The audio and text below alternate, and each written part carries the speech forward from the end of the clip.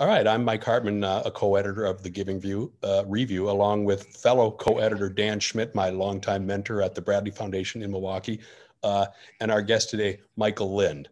We're very happy you're able to join us, Michael, and we totally appreciate it. Michael Lind is someone whose work we've tracked closely for quite some time. There's going to be biographical material about you, Michael, in the article of which this video will be a part. So I won't just repeat all that here, but please know we're not short shrifting you. He's currently a professor at the LBJ School of Public Affairs at UT Austin. He has written several books, contributes widely to the public discourse in journals and newspapers. His work has generally covered democratic nationalism, including what should be the proper understanding of it and the challenges to it. His most recent book is, we have props here, The New Class War, the subtitle of which is Saving Democracy from the Managerial Elite. It caught our eye, and we've excerpted really part of it in the Giving Review. An important recent article that Michael has written for the tablet outlines what he calls the COVID class war, which also caught our eye and which we noted at the Giving Review. So let's just get started here. Michael, what is the new class war, as you call it, and where is philanthropy in it? Well, I build on the ex-Trotskyist conservative James Burnham's notion from the 1940s of the managerial revolution, which is the idea that 19th century small business owner capitalism was already giving way by the 1920s and 1930s to what he called the managerial society. And he defined managerial very broadly, to define the managers and also professionals as not just being in the private sector like CEOs and middle managers, but also being high-ranking government officials, military officers, officialdom in general. And that includes members of philanthropies and of charities, foundations, and think tanks. And his argument in the 40s was that New Deal America, fascist Italy, Nazi Germany, and the Soviet Union under Stalin were emerging managerial societies. That is, the key to power in all these otherwise quite different societies was that you held office in a powerful bureaucracy, which could be a company, it could be a philanthropy, it could be a government agency, as opposed to being the independently wealthy, owner operator of an entire business, like 19th century capitalists like Rockefeller or Andrew Carnegie. So to that extent, he came out of the Marxist tradition and he kept the notion of the proletariat, that is this wage earning class, which is now the overwhelming majority in all industrial societies. Proletarian comes from the Latin word for those who owned no property. That is, they lived by wages, hand to mouth, and they didn't have independent asset income. So in a sense, you can argue that Marx was right about the proletarianization of what had been peasants, the peasant majority becoming a working class majority. He was wrong about the new ruling class. It's actually people in big public, private, nonprofit bureaucracies, and particularly now in the industrial democracies, access is not through birth or connections, it's through diplomas. It's through credentials. So I speak of what I call the overclass to distinguish it from the traditional upper class, which makes you think of polo ponies and debutante balls and Downton Abbey. The overclass is much more broad and includes, at the broadest, you can include all people with bachelor's degrees, but which is about 35% of the population in the US. So it's about a third of the population, top third. In practice, you need a master's degree or a professional degree or some sort of terminal degree, PhD, to really ascend to the highest levels of public, private, nonprofit bureaucracies in 21st century America, for the most part. For that reason, you could say, this stratum, the overclass, is really no more than 10 or 15% of the population. So when you, in your 96 book, Up from Conservatism, had a little bit of a critique of the neoconservative description of the new class, did you change your mind about how does one reconcile your critique of that and the current, your current book about the new class war? Is it in that overclass, upper class distinction? No, it actually has to do with the private versus public and nonprofit. So, and I was a young neoconservative, second wave, second generation neoconservative in the 1980s and 90s.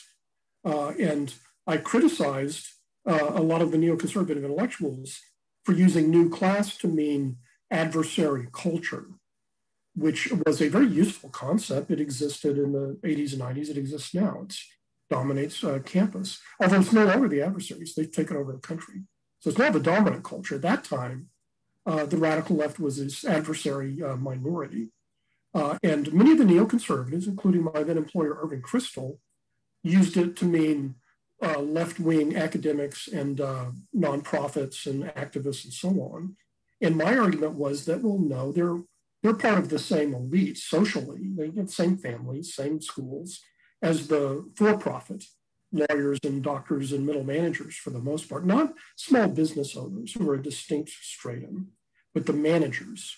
And years later, about 20 years after I made that critique in my book, The Next American Nation in 1996, I discovered that James Burnham in the early 1970s had published an article in National Review criticizing the same use of the new class. And he said, well, come on, you guys don't really, and he's talking to his allies on the right, but he says, let's face it, the CEO of General Motors and Ford and, the Rockefeller banking interests and so on, that they are, part of the elite. You can't just say there's, and socially, they tend to be part of the same elite. Christopher Lasch, who's received a lot of justly deserved attention now, several decades after his death, all through his work, he shows that the bohemian countercultural left tends to be the trust fund children of the great managers and capitalists. And that's true now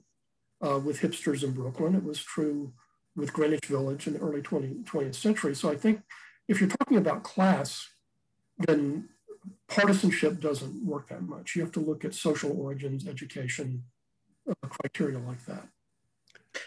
Michael, I was going to ask you a follow-up question to that commentary you just offered.